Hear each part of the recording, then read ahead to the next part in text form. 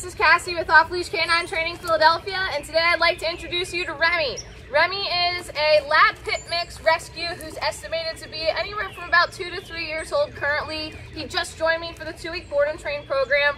Some of Mom's biggest issues with him is that he is a strong puller on the leash. She said he gets really hyper fixated and focused on distractions when they're in new places or around new things.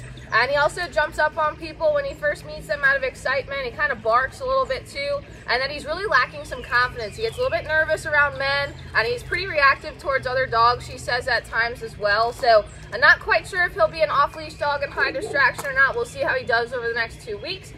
He knows a lot of commands for treats, but she says he doesn't always do them if there's not a treat there. So let's see where he's at here on day 1 prior to any training with us. Remi, come. Remi, sit. Remi, sit.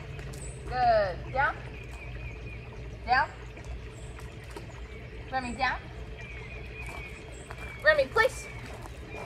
Place. Place. Remi, heel. Heel.